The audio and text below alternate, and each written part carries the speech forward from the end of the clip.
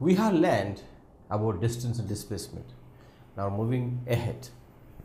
Speed versus velocity.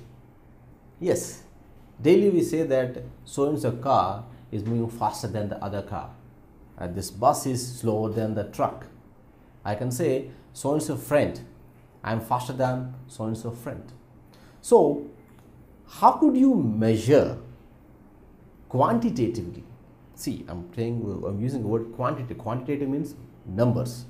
How do you measure quantitatively that one body is faster than the other? Then physics helps you here with the physical quantity speed and velocity. So what is speed?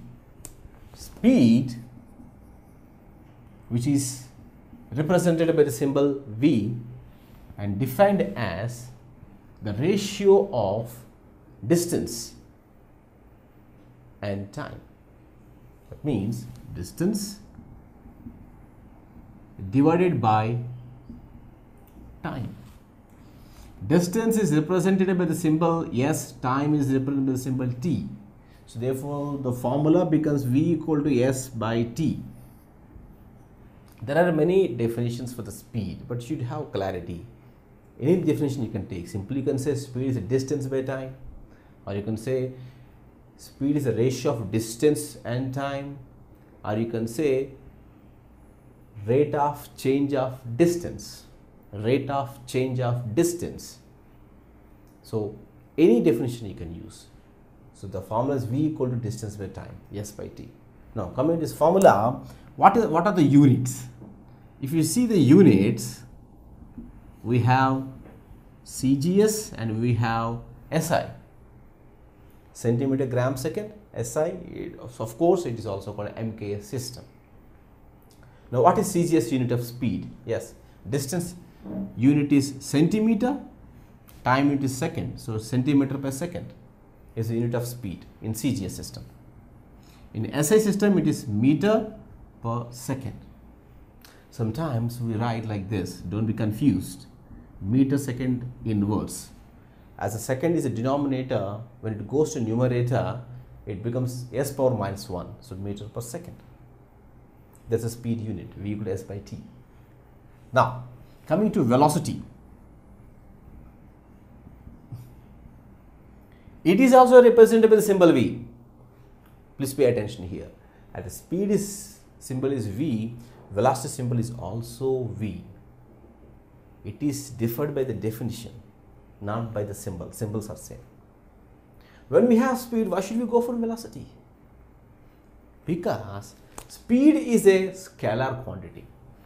It's a scalar. Means it has only magnitude, no direction. But in real life, it is very, very important to know the direction. If the car is coming towards you, one car is coming towards you in straight line path, exactly opposite to you. A bike is coming from left hand of yours. Then, if the car hits the bike, then which direction the bike goes? Or if the bike hits the car, in which direction it goes, we should know. Then only we can avoid the accidents, and we can either the car or the bike can stop immediately to stop the accident. So directions are very important. When you are in the ship is sailing on the water, on the sea water, and you are mid of the sea water, and if you are seeing around, you don't know in which direction you are in until unless you have the compass. The compass only tells you that you are towards towards north or towards south. Directions are very important. Same thing happens for aeroplanes also. When the aeroplanes are flying in the sky, and if you see around, you can see nothing except the clouds in the daytime. In nighttime you can't see anything.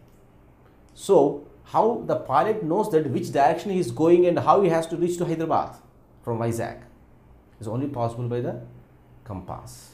And compass gives the north and south directions. So directions are very important. So even though we have speed as a scalar quantity, we need to have a vector, and this velocity is a vector quantity. So velocity definition is, it is the ratio of displacement to time. Displacement divided by time. Displacement divided by time. Displacement is S symbol again, time is T again. So the formula wise, both are looking same. V equal to S by T, V equal to S by T. When both are looking same, their units also same. Velocity unit Cgs is centimeters per second. Velocity SI unit is also meters per second. But only difference is velocity is a vector quantity. It has magnitude as well as direction. So how do we differentiate both of them? We can know by solving the numericals. Yes, now you see this example, the previous example where we have found distance and displacement. This time the same example we take and we try to calculate speed and velocity. The body is in a circular path of radius 2 meters. It starts at point A and moving the circular path. When it covers half circle A to B, I want what is the speed from A to B, or from A to B. Of course, I want velocity also. So to find the speed from A to B, as the definition says, distance by time.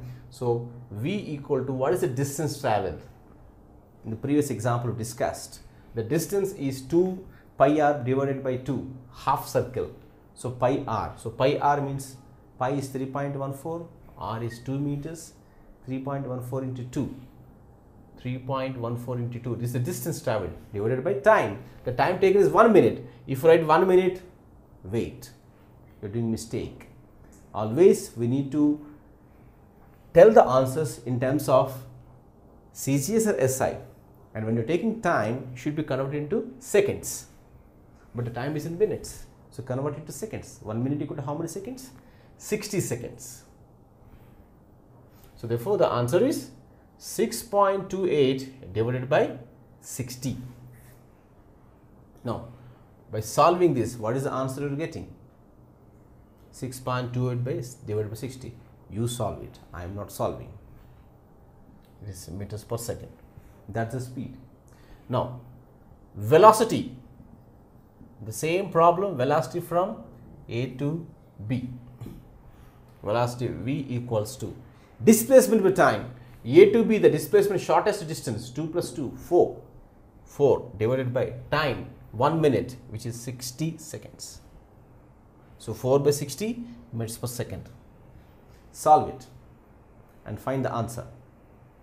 This is how you can find the speed and velocity.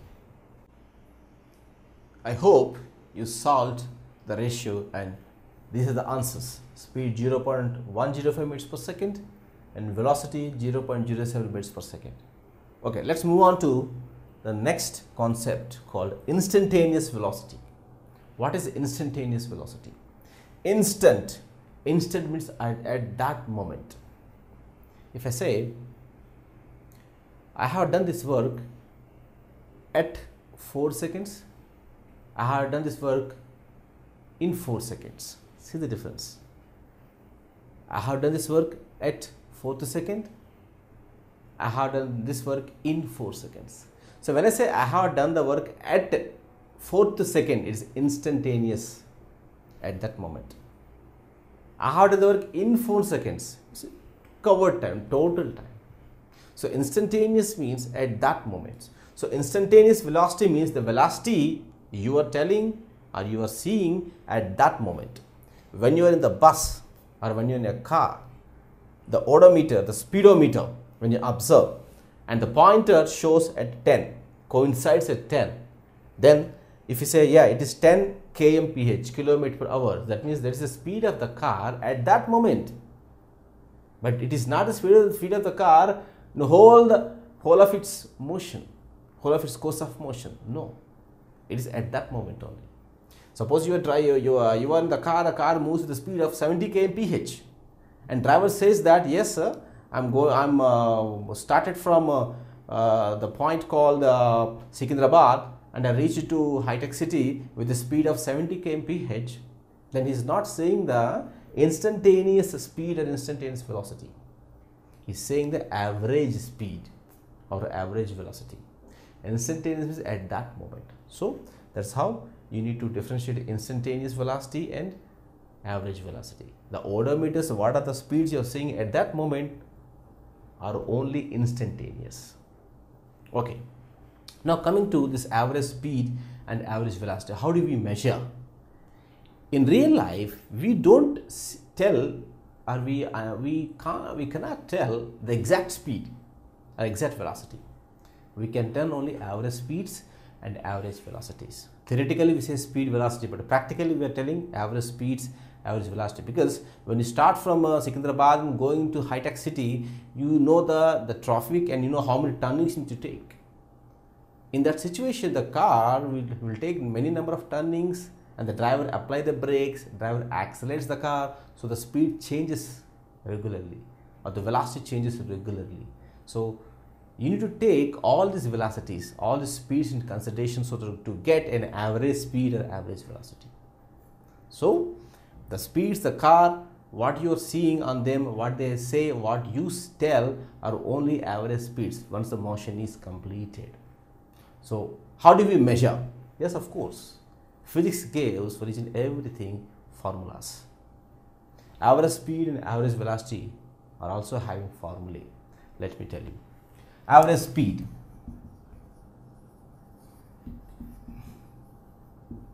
The symbol what I am using here, V average, is just a symbolic representation. You can use any symbol you want. I have used AVG, short form of average, subscript of V. V average. So average speed definition is, it is a ratio of total distance to total time, or simply you can say total distance divided by total time. Right? Okay. Let me draw a diagram for you. So there is a point A, point B, and point C. A to B, the distance is S1. B to C, the distance is S2. The time taken is T1, time taken is T2. And of course, it's none other than a car. So A to B, the distance traveled S1, B to C, distance traveled S2, times are T1, T2. Now see the formula carefully. By the definition itself, we can write the formula. So V average equals to, symbolically writing, total distance S1 plus S2 divided by total time T1 plus T2. That is average speed. And what is the unit of average speed? The unit what I have told you, what I have taught you in speed, the same unit, which is centimeters per second or meters per second. Average velocity. Average velocity, the definition is V average equals to displacement divided by total time. That means you can say it's a ratio of displacement to total time, or simply displacement divided by total time.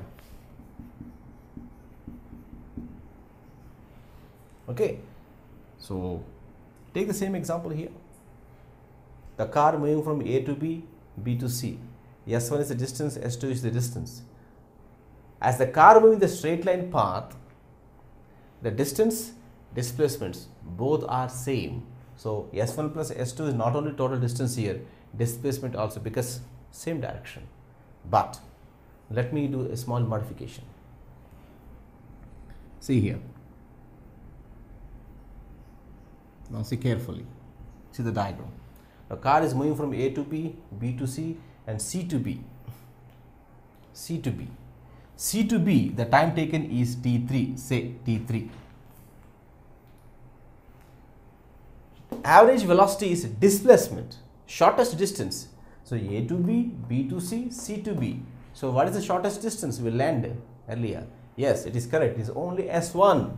It is S1 divided by, but remember, total time. Don't say only T1. Total time need to take. So that is T1 plus T2 plus T3. So this is what average velocity. It has both magnitude and direction. And its unit is again centimeters per second and meters per second. If you like this video, please give a thumbs up. Please subscribe to our channel to get more videos on CBSE syllabus.